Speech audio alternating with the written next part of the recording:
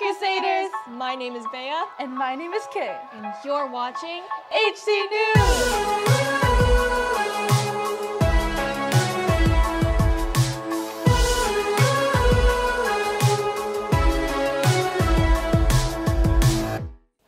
Last Wednesday, our senior wind ensemble performed at the Surrey Concert Band Review. They played some sick tunes and received an invitation to the Canadian National Music Festival. Congratulations, Senior Wind. Hard work pays off.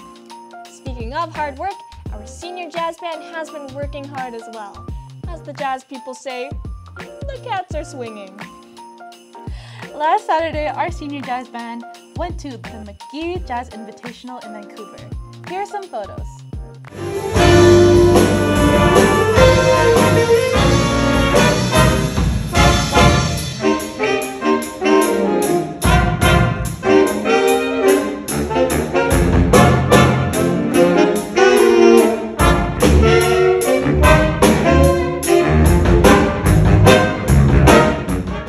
Last Monday, all of our boys basketball teams had their very first home game against Kitsilano. Congratulations to everyone. And this Monday, December 6th, we had our Fall Athletics Banquet. Congratulations to all the athletes again. Thursday, December 8th is an early dismissal. Reminder to all Crusaders that Christmas hampers are due on December 8th. These hampers help out a lot of people, so let's make sure we hurry up and fill up those hampers. Hey Kay, do you like high school? No. Do you like musicals? Kind of.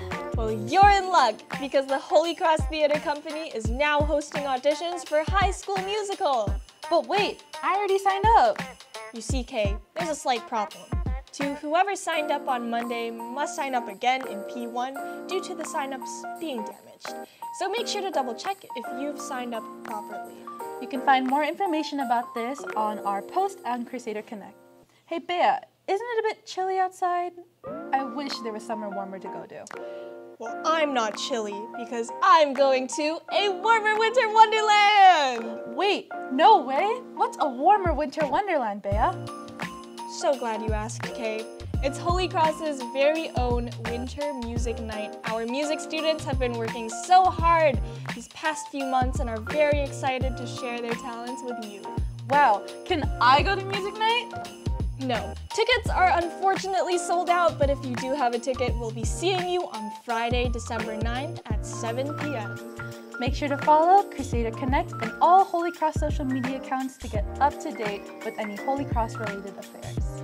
That's all for now. Bye, Holy Cross!